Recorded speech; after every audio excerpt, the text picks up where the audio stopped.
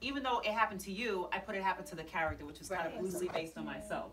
But I feel like, you know, when you go through a series, like life is life. So the reason why my series is a lot different is because I read since I was little till adult. And I'll read a book and be like, what happened, I want more, So I took like a 15-year span of one character, and you read throughout her whole life in a 15-year span, roughly. Right. So it's like she gets out of college, she gets in a relationship, she's financial issues, just stuff that we go through as like a female in general. And a couple of other seasons. She's seasoned. She's extra seasoned. I'm lightly seasoned. Okay, sorry, ma'am. And I like pepper spray. Okay.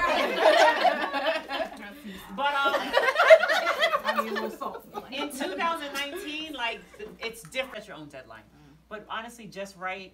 I don't do an outline. You know, I'll write just on the computer, and then I mix around. I rewrite one chapter, and then I'll be inspired, and I may finish the book, and then I'll go back to it. So honestly, I just feel like just do it. There's a story to be told in every aspect of one's life, and even though a lot of people feel like, oh, I feel like it's done before, it doesn't make a difference. It still makes a good read. So I read books all the time, and you already know how it's gonna end. Right. You know, like they're gonna get together. You know, someone's gonna get shot, but you still read it.